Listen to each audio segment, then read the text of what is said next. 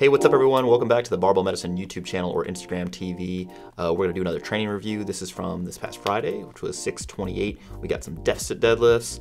We've got some standing press, this time with the football bar or Swiss bar, and some more high bar back squats because it's the internet. And we got Tom and Leah for some important questions at the end, which we're going to need you to weigh in on as well. So let's get into the training video and go from there. All right, so this is about a 2-inch deficit. Those are two mats that I'm standing on. This is 500, and we're gonna do these 4 sets of 8. Now, I don't use a belt on most of my supplemental pulls, but I do use straps on most of my supplemental pulls unless I'm getting close to a meet. Again, the idea is I don't wanna beat my hands up, and I don't use a belt because it helps limit the amount of fatigue that I'm subjecting myself to. And so we're doing sets of 8 here. This is 500 again, and actually I'm pretty happy with these. So just kind of my coaching assessment, I'm looking at my knees, making sure there's not an extreme like valgus off the floor, and there's not. We'll go here to the second set. This is still 500. I did a bad job framing myself for this shot, but we can look again at my legs. Just watch the knees as they come off the floor. That's a little bit there, but that's pretty okay. You know, looking at this closely, I'd probably turn my heels in a little bit and try to force my knees out. I'm happy with my thoracic extension. I'm happy with my back angle. As far as a grip position, I think what you'd like to do is have the narrowest grip that you can use without interfering with your legs, without dragging up your legs. So I actually grab right at the start of the knurling, which is like 16.5 inches apart on a standard power bar. And for me, I like to look out quite a bit further with my eye gaze compared to my squat. Now, this is the money coaching angle. So that pull is very good. That was directly over the midfoot. That one was a little forward. This one is directly over the midfoot. Again, I can just look at it. That one's forward. I'm watching the York logo kind of move. That one was a little better, but still slightly forward.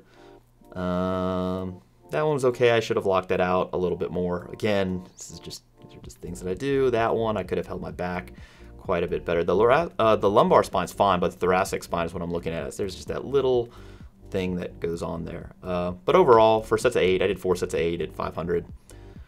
And I thought I was okay with that. Now here are some football bar presses. I'm using a football bar because it's much different than a regular press for me. And so using this in a developmental block, I feel like I get a little bit more general development than something I'm good at skill-wise. So I think this is, let's see, so that's I think that's only 155. And a little message. I don't care about the layback. The idea though is that this movement is way forward of the center of the shoulder joint at the bottom compared to a regular press, which is only slightly forward. And then here I get to just use a novel sort of pressing movement to help drive up the press so I can press 300 this year. I don't see any big form flaws here. It's just, since it's such a new movement, the weight is quite light. And I'll just move up this next week. Yeah, these are okay. So just looking at this, oh, that one's forward. Notice my heels came off the ground. A little bit there, it's okay. But yeah, this is just what I'm looking for. I'm looking for, you know, is my weight balanced? Am I pushing it overhead? Am I finishing the press? Nice shrug, crowd goes crazy. So anyway, I did 4 sets of 8, and then I'm only showing you my first 2 sets of, it's supposed to be 12, again, I can't count. So I widened my stance, and I really don't tolerate squatting with a wide stance anymore as much as I used to, and I don't know if it's because I had this symptomatic hip labral tears that popped up a few years ago from squatting on an uneven surface. In any event, wider stance, I can definitely be more vertical, and you know, it looks better, so I think the internet's going to be happy. You know, this is only 225, but my stance is quite a bit wider.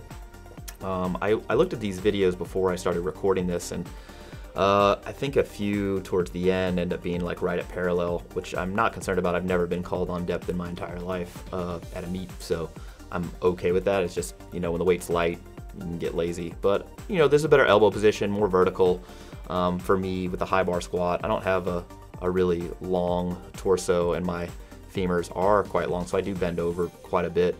In any event, these are fine, 225. I did these with a little 202 tempo. Went up to 275, got rid of the tempo, and I ended up doing 3 more sets of 12 here. These are okay. Again, the problem is it bothers my hips, and I did notice quite a bit more hip pain.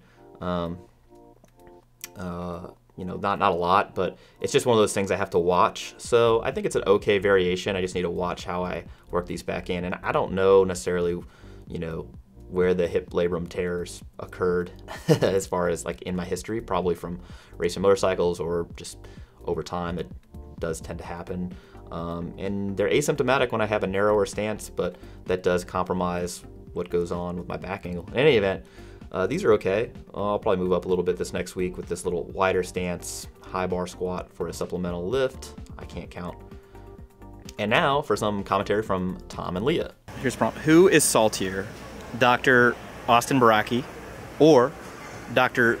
Jordan Feigenbaum, formerly known as soon-to-be Dr. Jordan Feigenbaum? So Austin has a more kind of resigned character to his saltiness, whereas Jordan's is more like deeply cynical. So I think it's Feigenbaum. Oh wow, wow, that's See, I still think I am leaning towards Baraki, even after thinking about it for 2 days. Yeah, I might have to give Jordan the nod on this one. Okay, so you guys get to decide who is saltier, Austin or myself. Drop the comment below and let us know what you think. Thanks for watching. See you guys next time.